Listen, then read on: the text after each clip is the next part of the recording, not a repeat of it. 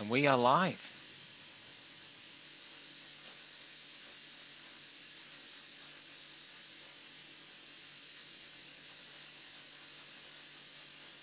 So, hi everyone, welcome back to another manufacturing live stream this week. It's been a couple of weeks since we've been on. Me and Spence have been far too busy, but we couldn't stay away from the live streams for too long. So for anyone, if this is your first live stream with us, my name is Richard Stubley. I work for Autodesk as part of the Process Specialist team.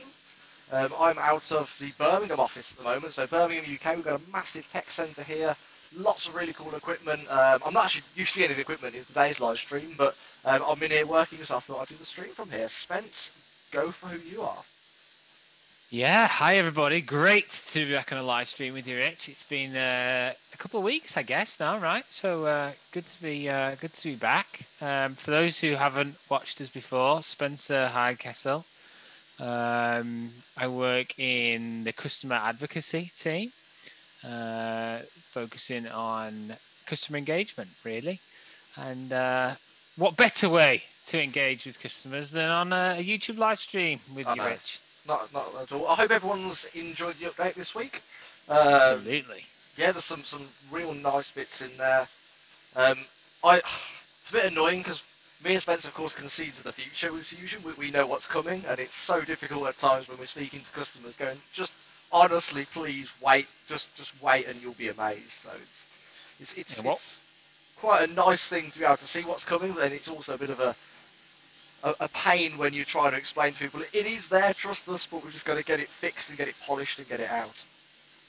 Absolutely. What was your favourite feature, Rich, of this release? Ooh. I know this sounds really trivial, but arrow keys to go up and down the browser. Yeah. I don't Lovely, know why, isn't it? but it's just feels like why wasn't it there all the time? I know. I saw a really good comment actually about the next step that they could take, actually using the tab key to open anything collapsed. Oh, okay. And then enter to actually edit. I saw enter to edit. That was a good shout. Yeah, a couple of good ones there, isn't there? Yeah, it is. I think my favourite has got to be, I'm going to go left field. I really, based on the work that I've done, should say the nesting and fabrication extension, I guess. Yeah, you really should. But I'm not going to say that. I'm going to say a small change that I think will help a lot of people. So there's actually, in a sketch, you can now do sketch chamfers. Oh, yes, I saw that. Yes. Which was always a bit of a pain to do before, because, of course, you'd have to figure the angle out and the two distances, whereas now it's right there in your sketch. So I'm going to say that. I'm going to go a little bit left field and say that. Yeah, if anyone didn't actually catch it, Spencer's released a really good series on the nesting and fabrication extension. So anyone there that does anything with sheet material, watch it and you'll love it. I published one on how to import the macro results from probing as well. So again, lots of good content getting out there.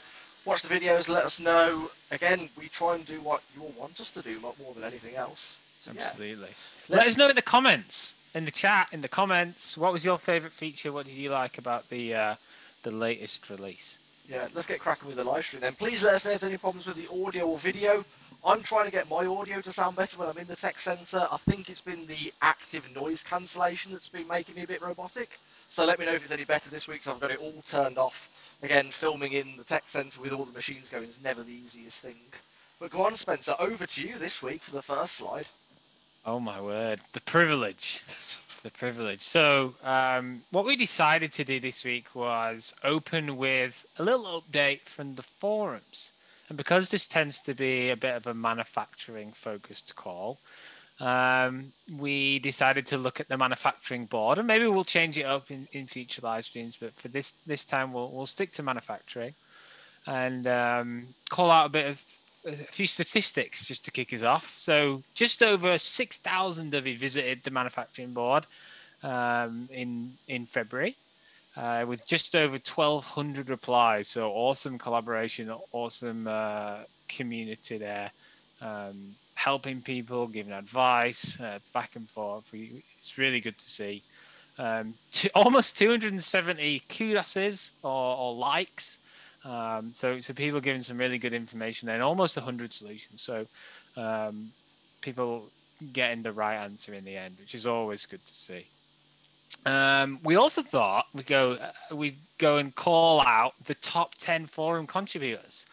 So sadly for Rich, we didn't include employees. Otherwise, I think he would be making an appearance. But as you see there at the bottom of the screen,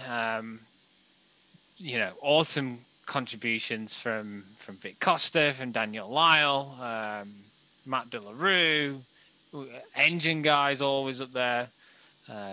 Great to see all the top 10, but great to see the contributions from everybody on the forums. And if you've never checked out the forums, check it out. It's a really good place to get feedback, to ask questions. So go check it out. Forums.autodesk.com is the URL you need for that. And then lastly, what I'd like to do on maybe the monthly cadence is to just pick out one thread that I think would really benefit people. And this time, we got this particular thread. So in the top right-hand corner of the screen, you see a part.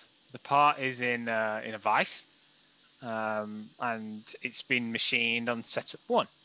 The question was, well, and how do I machine setup 2 with accurate stock, and how do I bring in the work holding? And so historically, what we would always say here was do the simulation, right click on that simulation. You can actually save it as a stock. So you can save that stock as an STL file. You then bring that STL file back in, and you can actually use that as the starting point for setup 2. So as you're defining your stock, you go ahead and you choose from solid, select the STL, and that will be a starting point for all subsequent toolpaths on the second setup. A second option, which seems really easy and something that I've never thought about doing before, was if on setup 1 you're fully machining your part, then really all you need to do is make a copy of that body, draw a rectangle that matches the dimensions of your stock, extrude and choose the operation of join, and you've got your stock for your second setup. A really simple way of going about it. Obviously, this will only work on certain models, but really interesting way to get involved. And then lastly, something that is new to the scene, and to access it, you're going to have to go open your preview features and your preferences and go ahead and turn on continue rest machining for milling. And what you'll see then is if you create a second setup in the stock tab, as you can see from that image, right on the left-hand side, you've got from preceding setup. So if you go ahead and select that, what you'll see is that it's automatically taken care of for you. You don't have to export and re-import any STL models. You don't have to do some edits on the second body. It's all taken care of you right then and there with automatically by this from preceding setup option. So 3 ways achieving the same thing with a varying level of difficulty. But if you haven't tried it yet, I would strongly recommend go ahead and turn on that continue rest machining for milling option. Make your lives a little bit easier, less exporting and importing, and go ahead and machine your second setup. And I think with that, I'll kick it over back to Rich for the rest of the live stream. Perfect. Let me know in the comments any questions, and I'll make sure to pass these to Rich. And if you've got any comments for the forum related stuff, I'll be happy to answer them as well. Cheers, Spence. Thanks very much for that. That was well. Again, everyone. Thanks to everyone who contributes to the forum. I really like the community. I haven't got many friends, and I like to feel that you're all my friends. Then on the forum, especially I want to call out some of the Autodesk employees that are on there. Please bear in mind that none of us are. It's none of our jobs to be on the forum, but we all really like the community that we've got around Fusion. So we all try and contribute as much as we can. You watch, most of us are are contributing outside of working hours. We're trying to do it as and when we can to help people out. So I just want to say thanks to everyone, Autodesk employees, people running machine shops, hobbyists, everyone. You do an amazing job at bringing everyone together and sharing the knowledge. So right, me and Spencer were trying to think of a topic for this live stream, and I said, I'll tell you what, let's look at defaults and expressions and all those type of things, because the way that everyone programs parts is very different, and no one is normally wrong. They just have to do it depending on their machine. Again, I've got the HAS VF2 behind me, I've got the DMU125 in front of me, and I would have exactly the same part on both of them, but I've programmed them very differently because of how the machines are, the different strengths, the weaknesses of them. Again, same as my little Denford Nova mill at home, I'd have to manufacture it completely separately. So how can how can we as Autodesk provide some software that works out of the box? So what we have to do is we have to do our best guess in what's going to hopefully work for as many people as possible. But that doesn't mean that you can't tailor make Fusion then to work as best as it can for you and the way that you want it to work. So let's take a quick look at some of my top tips and favourite defaults that I've set.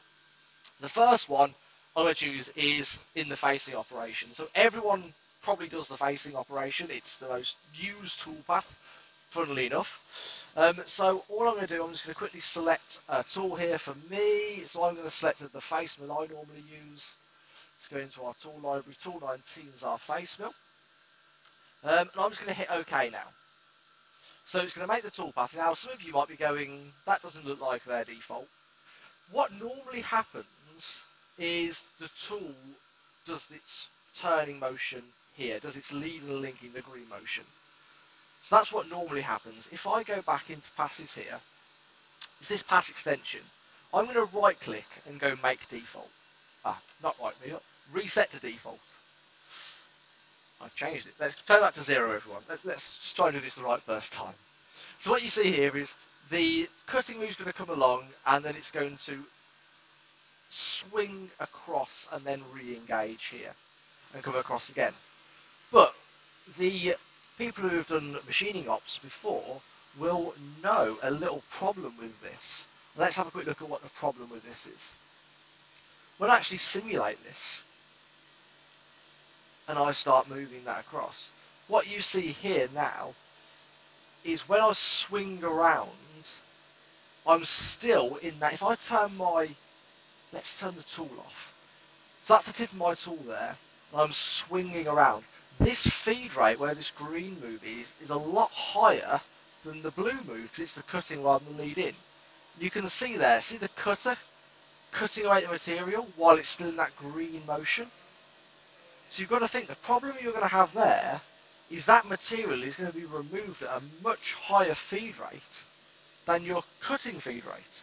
And that's probably not what you're going to want. I hope that makes sense. It's not an easy thing to show, and it's even worse to explain. I'm not the best at explaining things like this. But what you can see there is, because of the way that the tool has to swing around to do the next pass, the linking feed rate is higher. Now, I don't want to slow down the linking feed rate, which will be here, the lead-in feed rate. I don't want to slow that down. I want to leave that nice and high. But what we're going to have, if I go into the passes, is I can do this pass extension there. So I've got a 50mm diameter cutter. So of course it's the radius that I want to go past the ends to come back again. So I could put 25mm in there. I normally go a little bit more, so let's put 30 in just to make it nice and round. And let's hit OK. Right, that's perfect. It's working really nice. The tool, let's simulate that and have a look at how it's going to work. Let's simulate. Let's go across. So we can see now, going to turn that tool off again, that I completely leave the blue move. I then curl around, and then you see I'm now into the blue move again before I hit the material on the other side. So you can see that I'm only cutting material while I'm in that blue cutting motions, not while I'm in the lead in and lead out motions. Something that I actually showed an Autodesk employee the day, which I'd never known before. If you right click and go view toolpath, you get this really nice dialog pop up that actually shows you what's going on at the different rates. So we can actually have a look and see what's going on in the different moves. We can click and we can move the tool around as we go, so we can see where the different bits are. So that's also that's quite handy. But the problem with this is now, if I right click, edit, let's face with my 10mm end mill now. So if I'm going to face with my 10mm end mill, where are we? We're here, 10mm end mill. I've got these massive pass extensions on again. I don't need all those, I only need my tool radius plus a little bit. So let's go back into edit. What I'm going to do now, my passes, in my pass extensions, I'm going to right click and go edit expression. And what this brings is this nice box here. And I can now start putting in mathematical calculations. So let's think of one. Let's go for the tool. So you can see as I start to type, it's got whatever you want to call it, IntelliSense. So it's going to try and tell me the things that it knows it can get. So let's look for tool radius. No, it doesn't do that, but I know it does tool diameter. So I can do tool diameter. I can then divide that by 2, which is going to give me the tool radius. So let's just hit OK. And you can see that 5mm, that's perfect, because it's a 10mm tool, it's giving me back 5mm. Spencer, I hope there are some wows in the comments at the moment. Maybe. No, No, not yet. There's not too much. There is one question though, really relatively interesting one. Jan would like to know whether he can use an expression for the feed and speed presets in the tool library. What, so does it go like... He wants to be able to add the preset to the comment, for example. So that the comment is, when you use that tool, the comment refers to what preset is being used. Do you get what I mean? The comment in the setup dialog. Comment in the tool.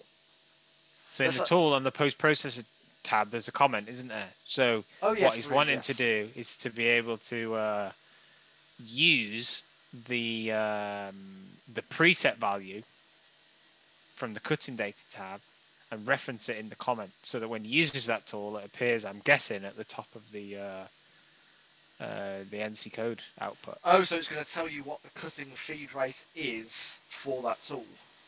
I believe so, yeah. Okay. Interesting suggestion, isn't it? It is. I don't believe we can do that, but you should be able to do it through the post. Yeah. Okay. You need to be quite handy at post editing to be able to get the feed rate and put it up in there. But I don't think we can do it with the tool library, but you should be able to do it via the post. Yeah, agreed. Hope that answers your question, Jan.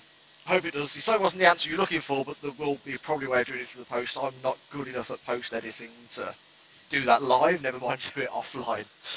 Anyway, back to this example. So tool length times 2, and what I'm going to do now is I'm going to times it by 1.1, and that's just going to add 10% on for me.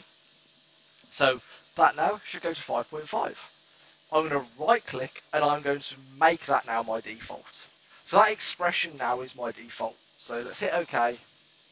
Let's make a new facing pass. Let's choose something different. So let's choose a 12mm end mill. And what we should hopefully get now, if we go on to the passes tab, 6.6. So we've got the tool radius times 10, added on 10%, and that now means that my pass extension is always linked back to the tool that I'm using, and it's going to be there forever on my facing passes. So it's always going to make sure the tool exits the material, does that U-turn, and then comes back on. Crikey, Spence. It's dying this end, sorry, everybody. It's always going to make sure it comes back at the cutting feed rate. So again, that was a little example on how to use the expressions there. But now I'm going to show some really cool ways of actually how we can do this. So, right, I've got this block here. It's a little bit prescriptive, obviously, of what's going on, but hopefully it's going to show us what's actually going on here. So I've got M4 holes, M5 holes, M6, M8, M10. These are the normal size holes that I do in the work that I do in the tech centre. I don't tend to make big things that need M12s or tiny things that need M3s. These are like my standard range holes that I use. So what I could do if I wanted to drill these, I could go in here, I could go drill. and I could go in select faces, and I could choose that face, and I could go select same diameter, and I could do that. That's far too many clicks for my liking. So what can we do to try and get around this? Well, there's some really nice things on here called diameter range. So I could do diameter range, and if we just inspect this hole beforehand, we know that it's 1.666. So for a metric thread, this isn't 100% correct, but I don't want to get into it. Basically, you take, if it's an M4, it's a 4mm major diameter hole, and then if the pitch is 0.5 mil, you take 0.5 millimeter away, and then you end up with the minor diameter, which is what you drill at. I know that is not 100% correct, but I'm not going to start getting into the round off value that you have to add to the triangulation. I haven't got anywhere near enough time, but it's more than close enough what we're doing here to take the major diameter minus the pitch is the minor diameter. So we know there that 3.332 is effectively the minor diameter we're looking for an M4.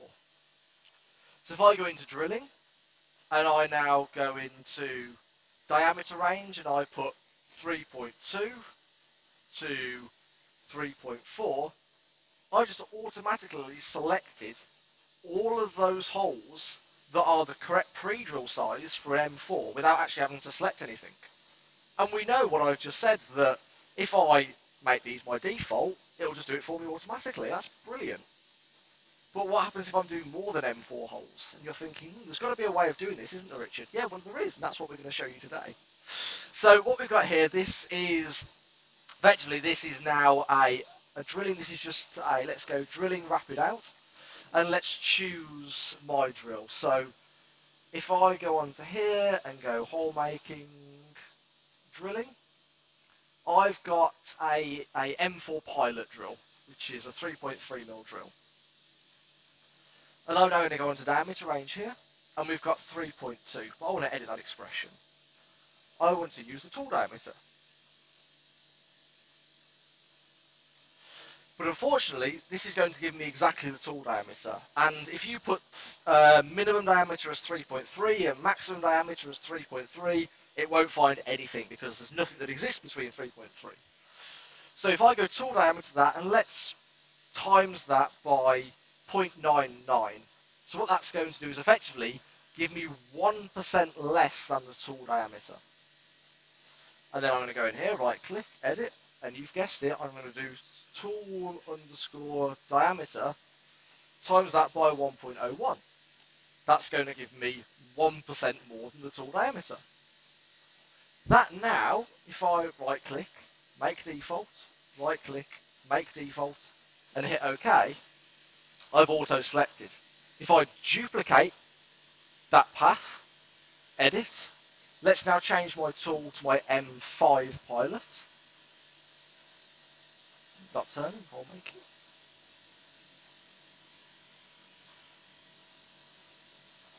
Drills, my M5 pilot there. Hope you all saw that. It just instantly changed from M4 to M5 holes because it knows that that's the size that it needs to go and find to drill. It's scouring the model for everything between those two sizes, and it's doing that. Spencer, if there were no wows before, there best be some wows now. There's some great conversations going actually about defaults and how to save defaults and stuff. Somebody was asking if you could save tick box. Yes, you can. Tick boxes. So I'm sure you'll get to that. Has anyone answered it yet? Well, I answered it, and I hope I was right. But I basically said that if you you can do a make all defaults. If you keep all the settings the same, there's two ways of doing it. Change the tick box and then make all defaults. He actually mentioned using the compare and edit, as well, which I'm guessing is the other method. I'll show that for everyone on the live stream in a minute. But yeah, I was getting to that. But I hope you all are impressed with this auto drill finder. So what you've got now, effectively, in my drill, if I make all this make these default now, every time I make a drilling operation, that's going to just find the holes it needs to drill based on the size of the drill. So that's absolutely brilliant. It's not just going to be for drilling and tapping. You can just go, right, put a 10mm drill in there. It's going to find every single 10mm hole on your part and do that. Really nice, really funky. How does it work with tapping though? So let's duplicate that drill one there. So let's edit this and let's pop in my M4 tap. So what I've got here now, let's go back to hole making and let's go tap right hand. And I'm going to choose my M4 tap there. And most importantly, the pitch diameter of this. I know the pitch of this is 0.7. There you go, 0.7. So I'm now going to go to the geometry, and let's edit this expression. And what I'm going to do now is I'm going to do the tool diameter. Let's just pop that in brackets. And then I'm going to minus from that the, and this is one of the expressions that doesn't actually appear. So if Spencer can please pop in the chat the links that I sent you earlier. The links basically are to the Autodesk knowledge articles that tell you all of these parameters. So hopefully Spencer can pop that in and it's going to show you what we're going to do. But we need tool, let's have a quick look. It's going to be tool underscore thread pitch. That's what I'm after with a capital P. And then I actually need to make this now go 2% more because again that round off figure that I spoke of earlier, it's a lot of calculations, too much for us to show today. So what I've got now is it's going to be my tool diameter minus my thread pitch minus 2%. And let's edit this expression here. And now let's paste that in and let's just go 1.02. Okay on that. And let's right click and let's make that default. And hit OK. Right hand all set to it, not right hand tap. Very good of it. To remind me I need to change that there to right hand tap. There we go, tapping right handed. Perfect. So what we've got now is our auto tap. So this is our auto drill. And this is now our auto tap. Let's duplicate that auto tap and prove that it works. So let's drag it below the M5. So this is the auto find for the M5s. Let's now edit this and let's swap to our M5 tap. So what I'm looking for is here, hole making, tap right hand, M5 tap. There we go, it's found all the M5 holes on our part automatically and it's doing it on there. How nice is that? So what that's effectively done is it's gone through, found all the holes, automatically applied the diameter range to them and it's found them all. So limitations that we've got here is it only looks in the tool axis. But still, I mean, when I think about this chick faceplate that I've got here, imagine if I could have done that on there. Look at all those holes I could have just automatically selected. I mean, I did do same diameter, but still, that's a few too many clicks for my liking. Let's really make this nice and productive for how I like to work. So what can we do now? Let's go back to the question asked earlier about tick boxes. So I'm just going to start with the face toolpath. And in here, there's a tick box called multiple depths. And let's say I always want multiple depths on, and because I want to use a finishing step of 0.1 on everything I do. Let's just say I want to do that, and then I know that my facing I want it to be one depth, so I'm just going to put 100 in there just for, I won't do 100 because it's above the flute length. But 5mm, let's argue that that's okay on there now. So I could right click, and I can go make all default. So now if I cancel this, and I go back to my face, you'll see now that it's remembered that. But there is another way, so let's turn that off, and let's right click, make all default. So because the whole problem here is you can't right click on a tick box because it selects it. So you need to right click on something other than a tick box or a drop down to go make all default. So that's what I've done there. Let's turn that back on again. Let's do a finishing step and let's hit OK on there now. Got to choose my tool. So that was the one way of doing it. You just go make all default. The trick there is to open up a dialog new. So open up that now and only change what you want to be changed, because or else it will make everything else default. So if you made some other changes, it will start making all those default. So only make the single change you want to be made default if you want to do that method of make all default. Or what you can do is you can right click and go compare and edit, and then you get the compare and edit dialog open up, and then let's look for finishing step down, and now I can right click on that yes, and I can make that default that way. So that's another way of doing the same thing. That it's again, you have to go in the compare and edit dialog, but you can do them one at a time. The other way, you don't have to leave the dialog, but you have to do everything. So two different ways, whatever works best for you. So, right, let's get rid of that and let's carry on with what we were showing. How are we doing on the questions, Spence? Anything I should cover before I carry on? No, I don't think so. I mean, people are loving it. You've got some wow moments going on with your tool diameters, your drilling. Yeah, people are absolutely loving it. I posted the 2 links, so if you want to get access to those, they're in the chat. And then Akash made a great comment. Love this. He said, "Like the stream, guys. There's 32 people watching and only 15 likes. Ouch, So that hurts. we need some more likes, I think. Yeah. So if you like the video, give us a like, and don't be afraid to subscribe. And if you don't like the video, still give us a like. Yeah, absolutely. And then I asked what the people's favorite expressions are. So where do you use them? What's your favorite expression? How does it make you more productive? Klaus said he uses tool diameter everywhere to make sure everything's related to the tools that he uses.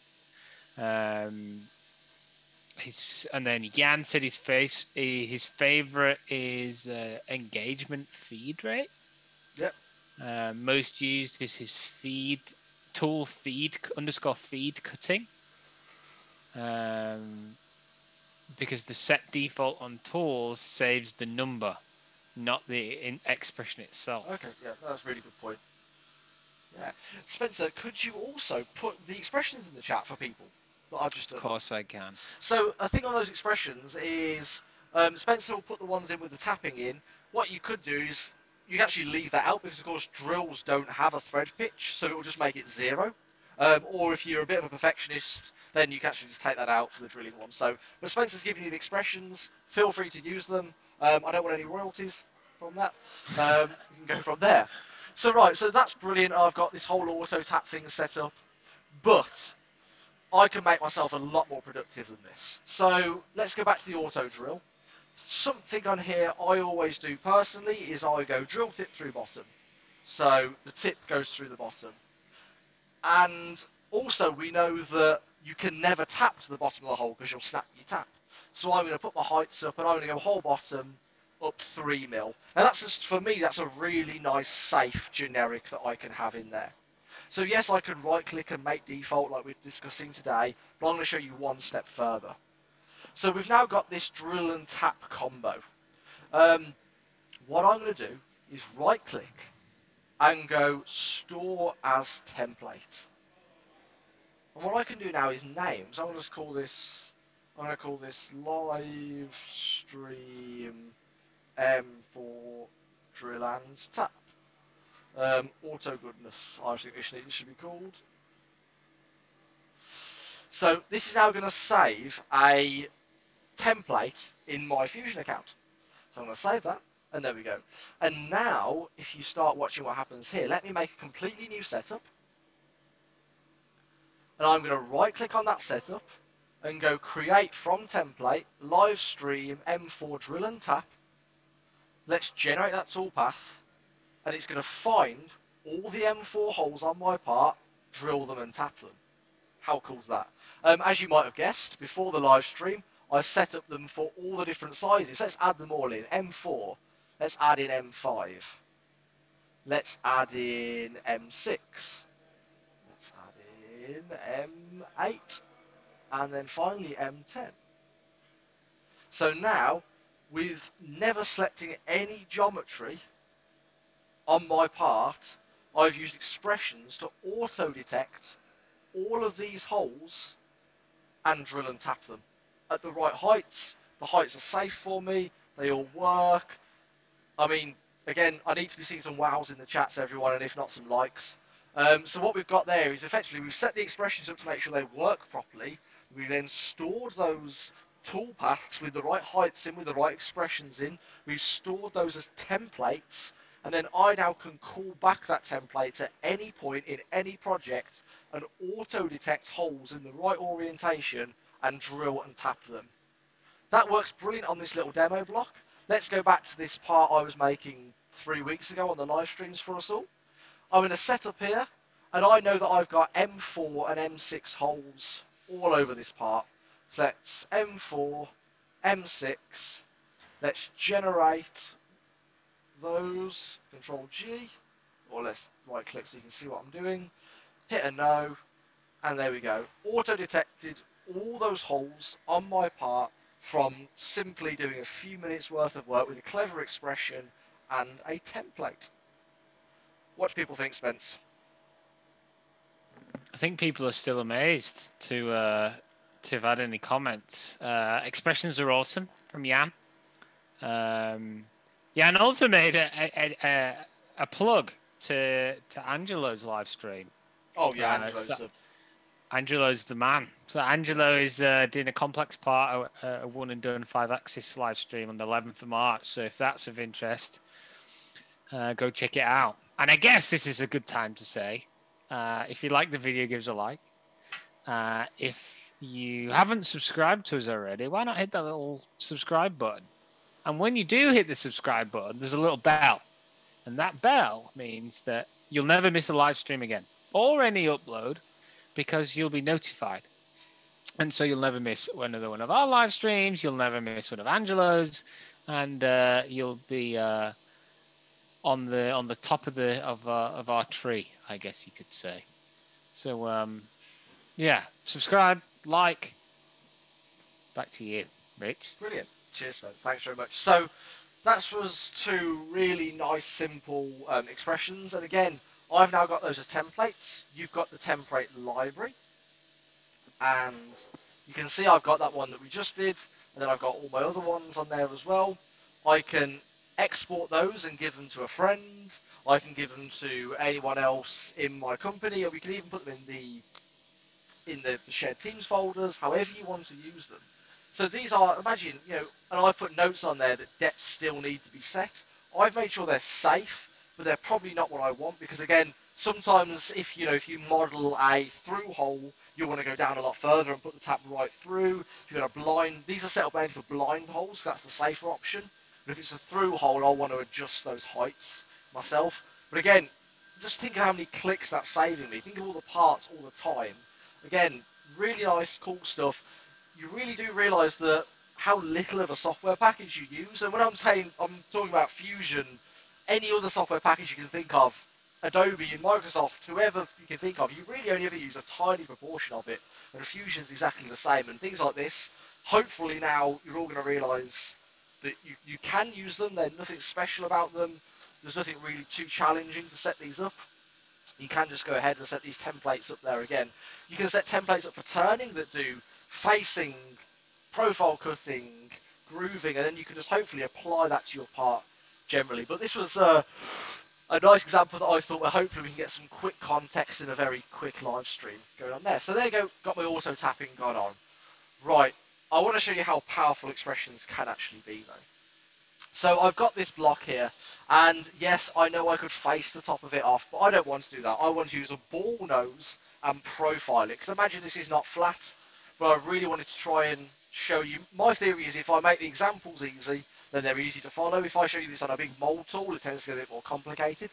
But hopefully you can get the principles on a simple part and then apply them to more complex shapes as we go. So we're going to do a 3D parallel path on here. And I'm going to choose a 8mm ball nose. So let's go on there. I want to go milling, ball nose, 8mm ball nose on there. I'm going to go to passes. Now, we've got something here called step over. That's how far that tool steps over as it goes across the part, which is brilliant. We can all think in step overs. But really, we don't actually care much about the step over. I care about the finish that the step over produces. The step over, I don't care what the step over is. I just want to make sure I get the right finish on my part. And what you have when you're using a ball nose or a ball nose is a cusp. Now, hopefully you want to know what a cusp is. A cusp is when the ball nose steps over, it's the little quadrant of material that's left from that step over. Now, of course, the tighter the step over, the smaller the cusp is. If people don't know what cusp is, I'll try and draw one on the screen, but hopefully you know, 'cause it's not so. I should have probably prepared a nice slide for that, but I'm nowhere near organised enough for that. But what you can do is you can actually use an expression to get around this, because all that cusp actually is a mathematical working out of a triangle. Again, there's no way I'm going to do this working out for you live, but here's one I prepared earlier. So what we've got here is the calculation to actually work out the step over from the cusp height. So Spencer, feel free to chuck that in the chat for people. Will do. So what I can type in now is I want a cusp height of 0.1. I'm going to hit OK, and it's calculated that I then need a step over of 1.776 to give me a cusp height of 0.1. Let's just turn that through 90 degrees just for this example, and I'm going to chuck a simple boundary on there. I just want to contain it for there for the moment. So now I can simulate this, and we can go across, and what we see here now, again, is it's come up really nicely, and that's that 1mm cusp height on there. So what we've got, 1mm cusps, and that's what we've got. So if I wanted to change it to 0.1mm cusp, I'd go into here, I'd right click and go edit expression, and I would go 0.01. I always hit enter, but enter of course is enter, it's not OK. And now I've changed to 0.56 or 58, and you can see it's changed it from there. So again, if you think in cusp heights, if you want to know a set cusp height, you might know, for those of you that think in RA values, the roughness average values, this effectively is the roughness average value in microns normally. So you could start to program this using the RA values rather than having to think about the step overs. So hopefully that's really useful to some people. Someone asked me this once, and again, I'm a little bit sad, so I spent a Friday afternoon working out that calculation. I'm not that good at mathematics, so it took me far too long to work out. But yeah, it's quite a nice little equation. Now the problem is when you get on a sloped face, this is a 10-degree slope here, it doesn't quite work the same.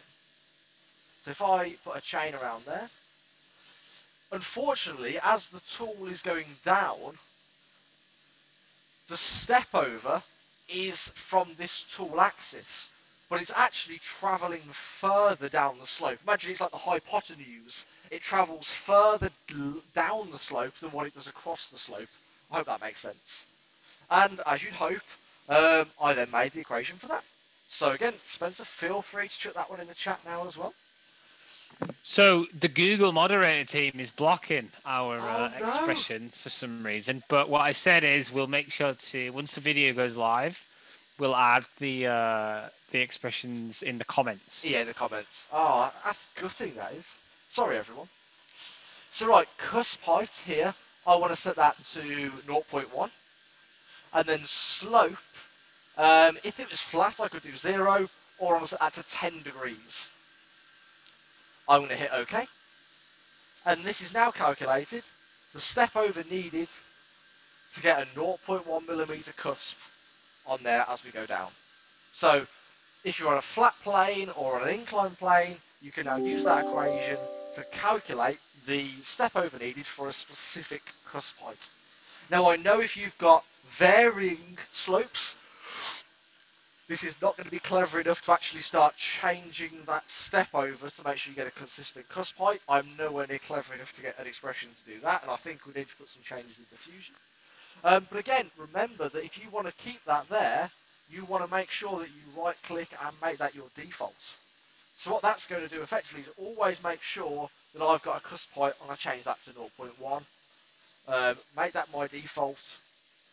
And now if I come in to do a new parallel path, we'll see that I've got the step over there, Because it's all driven from the tool, I come in and I change the tools. Let's go to a smaller ball nose, milling, ball nose, 6 more ball nose.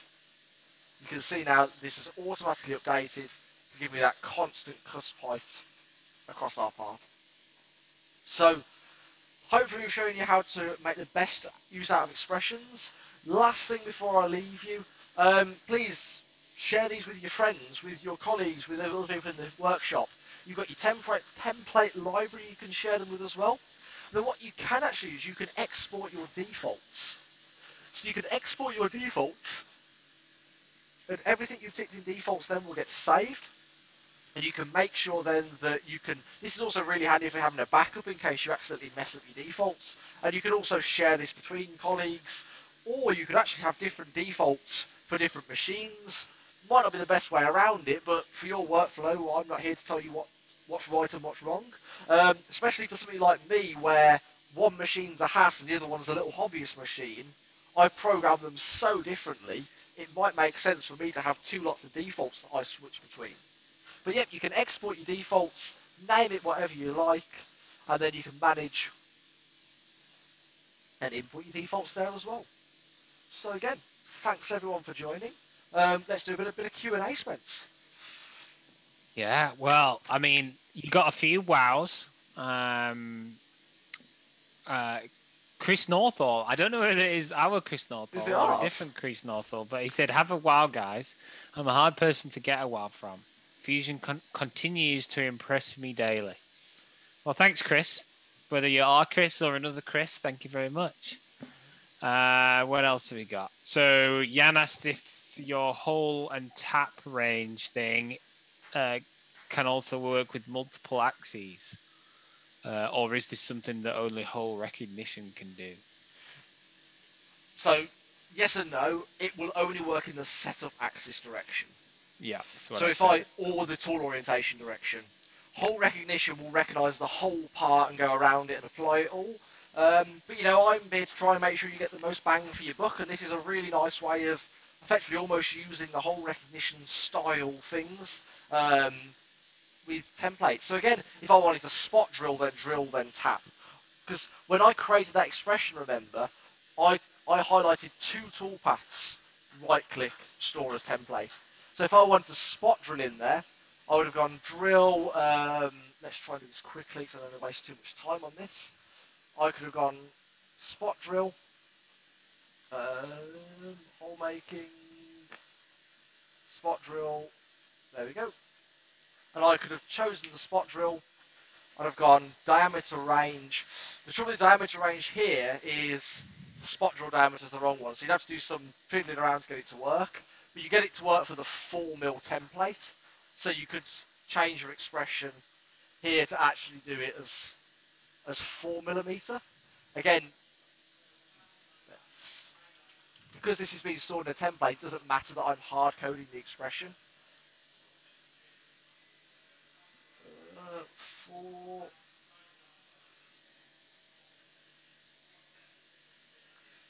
You get the idea. So I've now got a spot drill in place. And now mess that one up entirely while trying to talk and do it at the same time. But you get what I mean. So effectively what you've got there, you've got your spot drill in. You would save that up in here, and you now have a 3 toolpath template with spot drill, drill, and tap. Absolutely. And then the age-old question of can you carry user parameters from the design workspace into the CAM workspace? So does anyone remember what I was talking about this morning, where we can see into the future but you can't? No, you can't currently. Please trust me when I say that is a big priority on us to make sure that parameters get passed through. So Absolutely as right. of today, the 4th of March 2021, the answer is no. I'm hoping that I'll be on a live stream at some point in the future and be able to show that as a What's New update. Absolutely. And that's it. That's all your comments. Cheers. For Thanks, today. everyone. I always aim for half an hour and I always run over, so my timekeeping definitely isn't something that I profess to be good at. But hopefully you've all had something out of this today. Again, if every one of these live streams helps out one person, then we've done a good job. So Brilliant. hopefully everyone's happy. Yeah, thanks everybody. Don't forget to subscribe, like, hit us up in the comments of what you want to see in future live streams. And I hope the little forum intro was well received. Let us know. Did you like it? Did you not like it? How could we do it better? Always looking to improve. Might challenge some people to try and knock some others off that top 10 list. Absolutely. Yeah, definitely. Cheers everyone. See you all again next time. Bye. Thanks everybody.